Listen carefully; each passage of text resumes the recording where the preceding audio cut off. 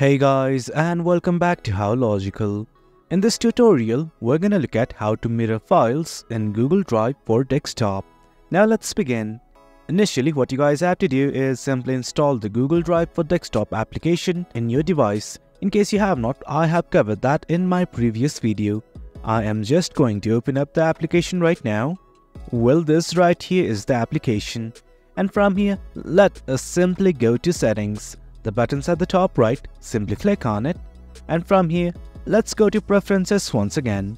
Once you are in this section, initially you will see two tabs like My Laptop and Google Drive. Click on the second option right here. And from here, you can see something like this, My Drive Syncing Options. Initially, it will be on Stream Files. But right now, I want to change it to Mirror Files. And here is what it says. Store all my Drive files in the cloud and on your computer.